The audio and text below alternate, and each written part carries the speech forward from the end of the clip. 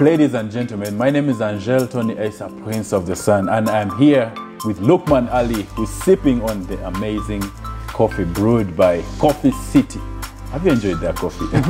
It's fantastic. It's quite amazing, right?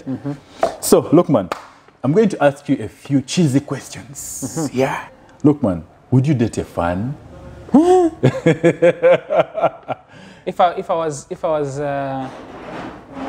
that popular and I had like really interesting fans and I was single, why not? Why not? Why not? This whole idea of fans, to be honest, is so alien to me. Like fans. What do you mean? I get shocked when I hear that I actually have fans. Like, hey, yeah, are you sure? It's very interesting. Why do you get I always, I always thought fans, it makes sense for like Dr. Dre, Hey, that's a good fans, yeah, man. it makes sense. Yeah. Fans. Like, so you think Loukman Ali can't have fans? It's very interesting for me. It's interesting. You step out to the street and people are like, yeah, Loukman. Zero. I think my fan base is. I feel like it's. You know that there's a guy called Charles that is a big celebrity. Charles. Yeah. Where? And some chick called. I don't know. But they're like guys that they always interviewed and I don't know the chick. But they ask them all these funny questions and they always make even the other guy who was reading announcements, death announcements. He falls in the same category. So I mean, if people like that have fans, I guess it's acceptable for me to say maybe I do have some fans. But this whole idea, I feel like it's I'm overrated. Not, yeah, I don't get it. I don't get it. But when you ask the question of would you date a fan, it's kind of like asking would you date a friend or would you date an admirer? Because I feel like that's pretty much what it is. Okay. Yeah, I feel like it might not last because they have a very different idea of you than what you might end up being. So okay. Yeah. What do you do in your spare time? Because you're an Elon Musk. What do you do in your spare time? Surprisingly, actually, it's a lot of watching movies. In your spare time? Yeah, that's the only fun thing I actually have. No, I thought you would go swimming or dancing or singing. No, not really. Movies. Or eating. Yeah. I mean, eating goes without saying. Yeah. But mostly watching movies. Drive to the beach. And stuff like that. You go to the beach and get some fresh breeze. Yeah. Okay. Yeah. Stuff like that. I'm an introvert, so I don't really have a big social life. Yeah. Not because it's just not my thing. Yeah. Okay. What's your most useless talent? That's my most useless talent. You have it, but it didn't make money. It is just there, but you really have that talent. I think I've been able to use all my talents to somehow aid my other talents that make money, so that I wouldn't consider them necessarily useless. But let me see. I guess I can sleep anywhere. That's a good. Yeah. You can sleep anywhere. Anywhere. Oh, that's music can be loud. And you sleep off. Yeah, I can. Wow. I'll be able to. If I'm tired. Sleep. That's a talent for sure. Yeah. Okay. Wow. And also, fail to get sleep. I can go without food for a long time. I can go without food and sleep for a freakishly long time. How long? I can go without sleep for maybe 3 days. What? Yeah, 3 days. 3 days? Yeah, I've even done 4 days before. And I can go without food for 2 days. Not even taking anything?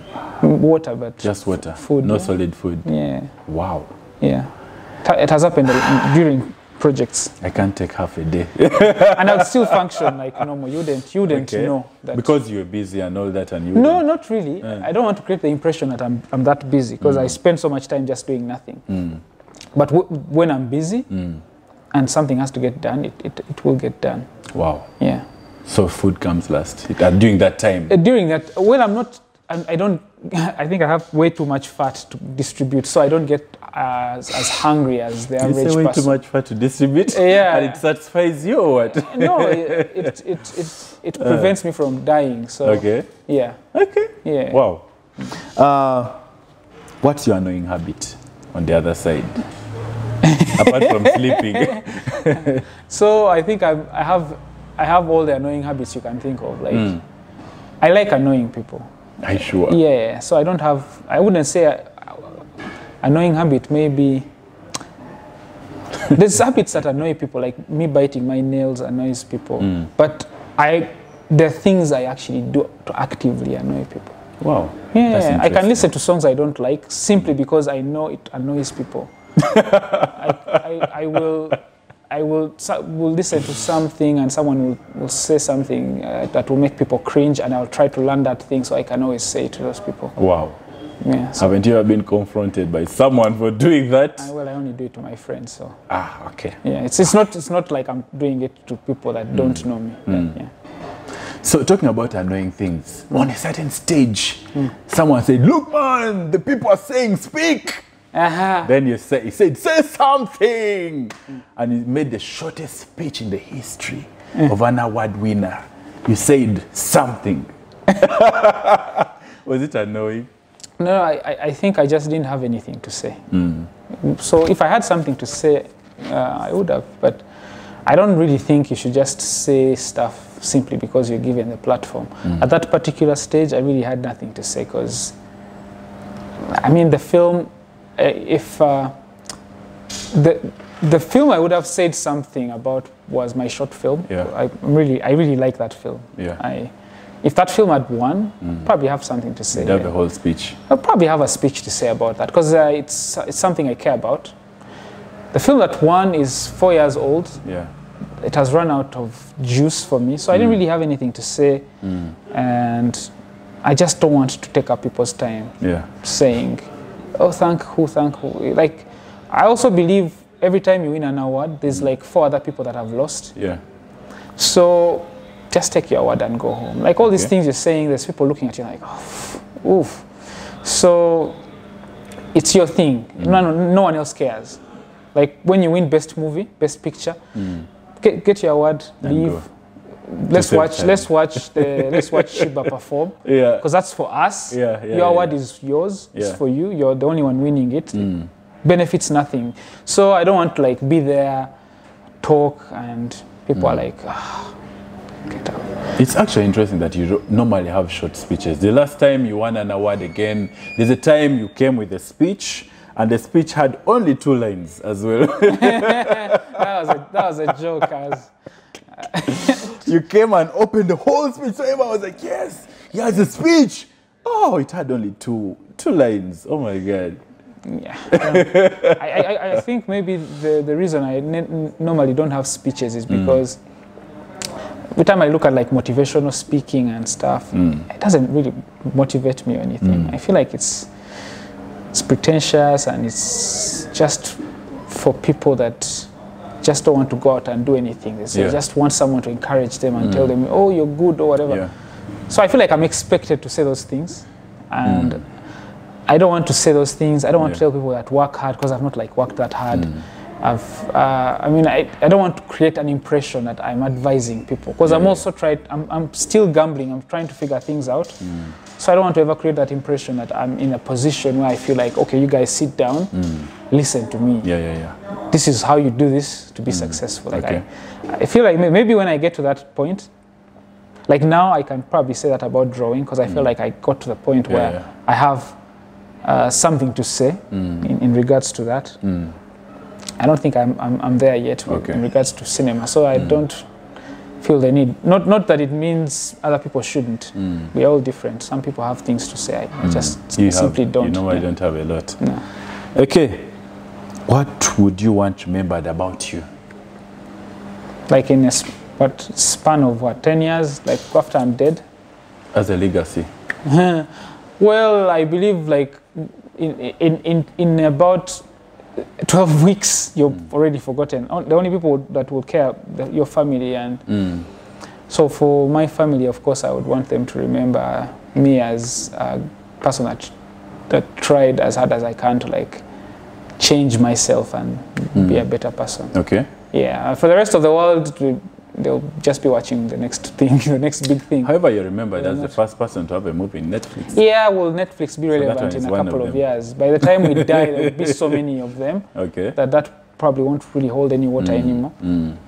So there's something I read, and I feel like it really demotivated me so much, but also motivated me in a way. Yeah.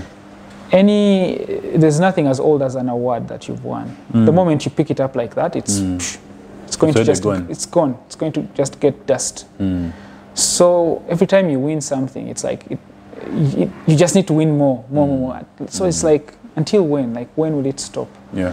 So this is why, for me, the day I get a movie that I'm happy with, and I'm happy about that, I will keep it, and probably my kids will watch it, my grandkids will watch it, and they'll be like, oh, Grandpa made that. And I think it will only matter to them and probably their generation and whatever. But, or even not, I'm sure a few like my great-grandkids stops there. Because if I met my great-grandfather right now, I'll probably just walk past him. Won't really care what his opinion is, because I don't know the guy, you know. Never met him. You just say you don't know the guy. Never seen him, you know. Wow. Yeah. So for my family, that's all I care about, what they think of me. But other people, there'll be a new person. Like there's going to be a new guy soon. So who'll be all over the tabloids as well. Who'll do better things. Younger person that knows more things than I know. The brain is still open and they're learning more things. Yeah. By like 2025, all the technology is going to be different. I might not even know how to use any of the things. So I'll be relevant in a couple of months. So I don't want to like hold myself to those standards where I have to like be remembered for things. I think it's just too much pressure. Okay. Yeah. Now these ones I'll need just 1 second or 5 seconds to answer. What's the first thing you do in the morning when you wake up? Check my phone. Check your phone. Yeah.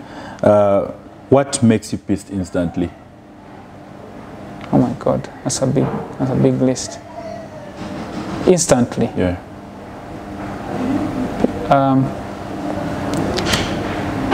People that are entitled and littering on the roads. Okay. Yeah. What makes you excited instantly?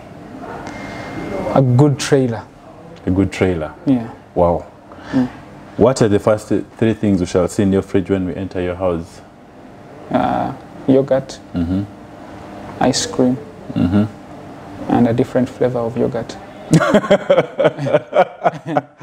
Oh, so yogurt appears twice. Yeah. Okay. What's the most weird thing a fan has done for you? This one you can answer as for you. For me? Yeah. So, I keep receiving gifts and I don't know who I'm getting them from. Oh. And they're very strange gifts that are not really my style. You know. So do you trash them? No. I keep them. I keep them, but someone might gift me shoes, like pointy shoes, like strange things. And I keep it, but in my head I'm thinking, I wonder what they were thinking when they were buying this. Like, yeah, so those are quite strange. Okay. What's your best dress code? Is it formal or comfortable? Comfortable. Yeah. Okay. It's key. And finally, if you write a book about yourself, what would the title be? Series of unfortunate events. Series of unfortunate events. I think. Okay. I don't know what. You want to explain about it a little? No, I think I'm a pessimist. I just, I don't know what I would write about myself. But I think there are times I think about my life and I'm like, oh, that's actually been quite an interesting life.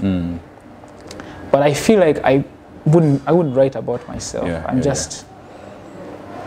I'm just not the type of guy that would. I would probably only focus on bad things that have happened, and I would forget all the good things, because I guess all the good things, I don't know why I just don't focus so much on them. You focus on the bad ones more.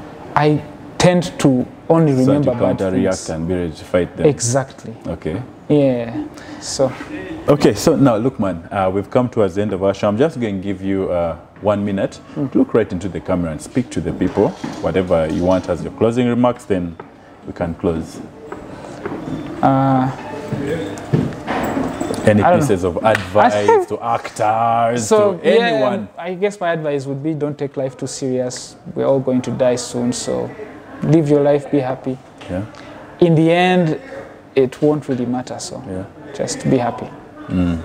That's it, be happy. That's it, yeah, just be happy. Now I'm going to request you to do one thing, just while looking at the camera again. Just tell people, please subscribe to My Star with Asa. That's the name of the show. Please subscribe to My Star with Asa. Thank you very much. Ladies and gentlemen, Loukman Ali has just given us the best of creme de la creme in this interview. Hey, off the hook, you said people should be available.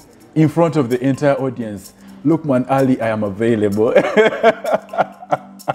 your next project, I'm available. Yeah, just follow through. Yes. Follow through.